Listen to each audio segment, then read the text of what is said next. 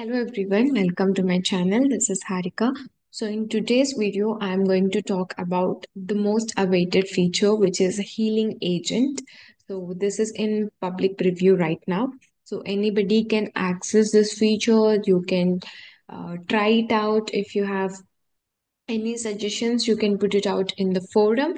Okay, so I feel this is the most awaited feature as per my understanding. So here I would like to drive a quick demo on this particular one. So before we get into the video, I would like to showcase what all the capabilities the uh, healing agent have, and I will also showcase a demo with a quite easy examples how the agent will heal itself in case of any unexpected errors that happens. So without any ado, let's get into the video. So first of all, if you see it over here, I would also recommend going through this forum post. I'll give this link in the description. You can go and check it out. So what all the capabilities that this particular healing agent have? So if you see here, whenever there's a change in the application interface or the automation is obstructed by UI interface, healing agent repairs the issues. So if anybody, whoever is working on UI automation, the most common issue that we face is whenever there's an upgrade or whenever there's a change in the selectors, the automation gets failed, right? So it gets faulted.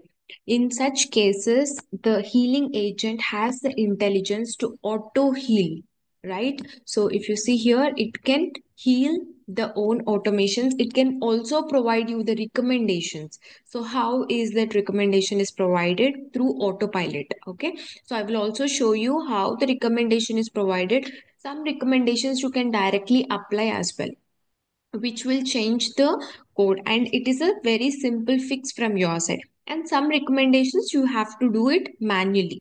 Okay, so it will suggest what is the best recommendation of in order to heal that automation.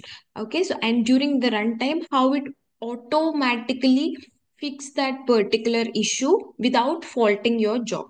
So both of the things I would be showing in the demo. Okay, and also in case of any obstructions by UI interface. So let's say, what is the one more common issue that we face whenever we are doing an UI automation? Unexpected pop-ups, right? So the bot is trying to enter some value on an application screen. Suddenly there's a let's consider a system upgrade. Okay, system upgrade pop-up that comes in, which is not something handled in our automation, right? Because it can be of different windows, it can be of different what screen type, right? The parent selector or the parent element can be different thing. Every time if you're encountering a different pop-ups, if it's not handled in automation, generally we encounter issues of the jobs getting faulted, right? So in such cases also, it will be automatically healed. And if you see over here, it will provide actionable recommendations. Healing agent intelligently analyzes the application interfaces and provides targeted suggestions to minimize the time spent on troubleshooting. So wherever there's an issue, what we usually do, we go through the logs, we try to get the code into our local, and then we try to rerun by executing the same scenario again, which will takes a lot of time in order to just identify the issue. And then after trying to fix the issue, we again rerun to ensure that it's working fine, right? It says there's a lot of time you invest in order to troubleshoot and also fix the issue. But with the help of the healing agent, it will analyze the application interface and it will also provide you the screenshot and with the recommendations, right? It will help you to minimize the time spent on troubleshooting and enable quick resolutions on issues and allowing the automation to be put back into production as soon as possible. This is what we want, right? In production, if there's any issue, if there's any downtime on that particular bot, we want to fix the issue as soon as possible that is faulting in production, right? So this agent will help you to minimize the time that you spent on troubleshooting these issues, and it will also help you with the resolutions. So your downtime on the bot in case of any production issues will be minimized. It's so wonderful. It's not just exaggerating the things, but however, I'll show you how quickly you can fix this with the help of the demo. Okay. So first of all, here are some use cases what a healing agent can help you with. As I told you, handling dynamic selectors, you can go through this complete forum post, but just give you a very quick high level idea. Flexible anchor positions, handling obstructing UI elements, as I said you regarding the pop-ups, adaptive wait times. So in case most of the times if the application is slow, if so many people are trying to access the application, so there's a slowness that we observe in kind of applications in case of UI interfaces while it is getting loaded. So it automatically adapts the waiting time, and also ensuring your automation adaptability. So your target application element is adapted but retains the original purpose. Submit button. Okay. So if you see here, it has that understanding about what is the button. So let's say it is a submit button, but if it got renamed to confirm, so in such cases, it will try to adapt based on the context. Okay. So this is what it is. So now if I just give you an idea about how this works, what are the prerequisites that you need to have in order to get this auto healing work for you, I will just mention you what are the prerequisites. So first of all, you should have, it will be working only on Windows and cross platform projects only. It does not supported in legacy. Okay, you have to make sure that you are working only on the Windows and the cross platform, and you have to ensure that you're using UI automation.activities package, which is 24.1.12.3, and it is in the preview as of now. Okay, and the studio version should be greater than 24.10. So these are the main prerequisites, and along with that, UI automation only modern activities, because automatically it enforces object repository, right? So only modern activities you need to have. Okay, so these are the basic prerequisites that you need to know, you need to have in place before you try to implement this in your workflows. Okay. Okay, so now I would just give you a high level idea of how this works in case of unattended scenarios. Okay. So I will also show you the demo, but on a high level, I would like to just show you this. So you run an automation in the production. Let's say this is a system exception because of UI errors. So automation is recovered with self-healing. As I mentioned you, even though there is a change in the UI element, it gets self-healed because of the healing agent. All relevant information is collected in the error time. Sorry, information about the error is collected automatically, and it will be sent to the orchestrator. I'll show you where this information is stored in the orchestrator also. Okay, and the admin can receive the notification. Admin checks the dedicated orchestrator. Developer receives full production information. Users dedicated studio panel for information, and the recommendations can be automatically applied. So I'll show you how this happens, and then you can just test this in the UAT and deploy this back into the production. So without autopilot, what happens if there's any error? The automation fails, and you have to debug, troubleshoot what happened, why this happened, and you have to fix that issue manually, test in UAT, and deploy that into the production. This takes a longer time. So this is what it is, right? So now I am going to show you how we are going to do this demo. Okay, so as I told you, these are the prerequisites that you need to have in order to test this or apply this into your workflows. So first of all, if I just open my workflow, I just took it very simple workflow. Okay. So if you see here, I'm just using a UiBank application. So, and I'm trying to register a new employee. So let's say my use case works on registering this particular employee or customer into the UiBank. Okay. So every time I do it, I go into the UiBank application and I enter the first name of the customer. Okay. So let's consider this is my UiBank application. Okay. So now what happens is, let me just show you.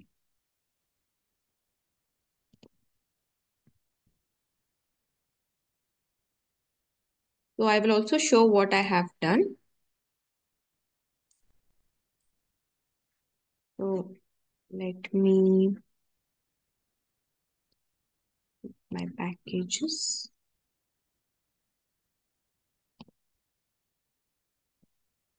So out of these two, this is active as of now. So I wanted to make,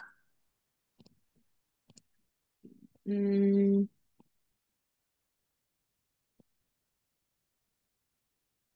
how can I make this one? Okay, let me just activate it from here itself, UI Bank demo, and then I'll edit it. I'll roll back to the previous version, which is this, okay? And then update. So if you see here, this is the first one which I ran. I'll just start the job. And if you see, once after you publish the process, what you have to do is you have to enable healing agent. And then you have to enable this so that whatever the issues that are detected in the runtime, it will be automatically enabling the agent. The agent will be doing the self healing. Okay. So what I do, this is the first time when I'm running the process, it is just trying to enter the first name of the customer over here, and then it has perfectly worked fine for me. But now let's say next time the application got upgraded. Okay, so let's consider a scenario where the application got upgraded. Okay, but I have not changed. Let me just show you UI bank, right? So let's consider UI bank application got upgraded, and then I have not updated my workflow. So in such cases, what actually happens is something that I wanted to show you. So if I just open the logs, so if you see, it is trying to search for the selector. But however, it cannot find the selector because there's an upgrade that happened on the application.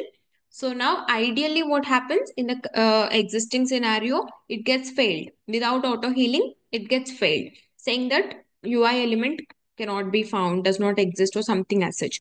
But however, with the healing agent, with the self-healing mechanism that it has, it should be automatically figuring it out what is the upgraded selector, right? What is the latest selector it got upgraded to, and then it will enter the value. So if you see, it has identified.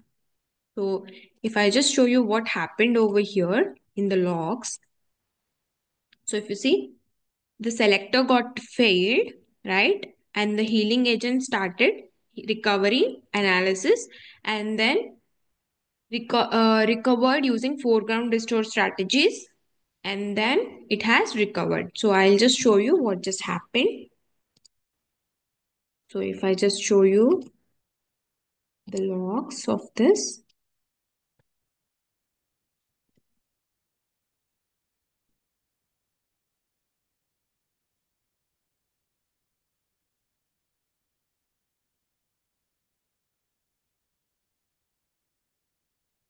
so here it says, okay, here it says it got healed. And if we go to healing agent, it will show you what it got healed. Okay. So if you see here, my selector, the change, the first selector that I've given is the original one is ID as fit name, but recommended is first name. So what you have to do in your code is just whatever the recommended selector is there, you just have to update that selector. However, so if you see here, this is something that we can check it out in the orchestrator. But what happens is, if you see here in the job details, so if you open this in the studio, whatever the process that you are running, it will be opened up in the studio, and in the autopilot, you can actually import that. I'm not able to do it currently because my studio version that I have over there and I have linked over here. I mean, the studio version of that is not in sync. So because of which I'm not able to get it over here. That's what I'm thinking, because I'm not able to get the details that I am having it in the orchestrator over here. But I'll create one more clear video on that, like how it will show the recommendations and how you can apply the recommendations as well. Okay, so before we jump into the last segment of the video, I would like to showcase you how this is done. So I'll try to showcase you step by step. Okay, so first of all, I have taken a UI bank. So I have taken a open browser. Okay, and then I have taken a first just type into activity, and then I have indicated this on the screen. So if I just edit the target, you can just see that, right? So if you see in the strict selector, I've just changed the ID to the fit name. Instead of first name, I've just changed the ID and then I have published it, right? So when I published it, it has identified that particular selector is not the correct one, right? There's a change in the selector. So automatically when it has executed the job, it has healed by itself, right? So however, if you see the anchor, it still works fine, but the target has changed a little bit, but still it figured out what is the correct one. So it is recommending me over here, right? So if I just show you how this works and how this actually applied is through this way, okay? And the last segment which I wanted to showcase is, so whenever you publish an automation, right? So for the, let's consider you're publishing it for the first time. So whenever you publish an automation, in order to see these things over here, what you have to do is, so you add a process. Whenever you add the process, so let's say you're doing a, let's consider API automation, okay? So here there's an option, enable healing agent. So if you do this enabling healing agent for the process, okay? So if you do it for the process, it will be enabled for all the jobs that you're running automatically. You can disable it if you want, but however, automatically it will be done. But let's consider um, if you see here, if I just restart the process, it will ask me if I want to enable this or not. If you enable this, then only the self healing will be applied on that particular process. Otherwise, it will not be. Okay. This is how you can enable the healing. And one last thing that I wanted to show is how you can get that automatically fixed over here is you can either export, I mean, as I have shown you over here, as soon as you run this, okay, when you go to the logs, you can see it over here. When you open this in the studio, whatever you download, you will be able to see in your autopilot. So I will showcase that in my next video. Right now I'm facing one issue. So if you just open this JSON also, you can see a lot of information over here. You can import this one as well, I believe. I'm still yet to explore that. So this is about the recovery summary, under which folder, all of that information, under which tenant. But yeah, in the next video, I'll show you how you can import that particular, you know, recovery information and how you can actually apply those recommendations quickly and easily. That will be the most interesting part, okay? So because if you just observe in the demo that was provided over here, right?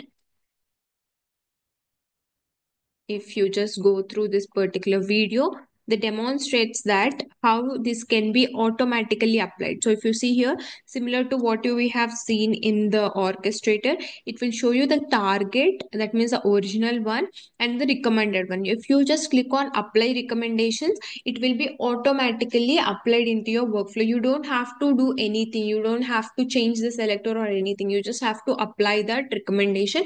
It will be worked. So in some cases, these kind of recommendations may not be working. So if you see here, in this case, it just asks to surround the activity with three triscopes, which you have to do it manually. It will not be something that you can apply directly, okay? So in the next video, I'll show you, as I'm currently facing an issue with my autopilot. So I'll show in the next video how that can be done. But I hope this video has been useful for you and I feel you might have learned something insightful. If so, please do let me know in the comments, and also check it out, this particular forum post where you can learn a lot of things and experiment beyond that. So if you have any still questions about this, please do let me know in the comments, and also do subscribe to my channel, like the video and share across your friends who are also exploring the same content. Until then, bye bye. I'll see you in the next video.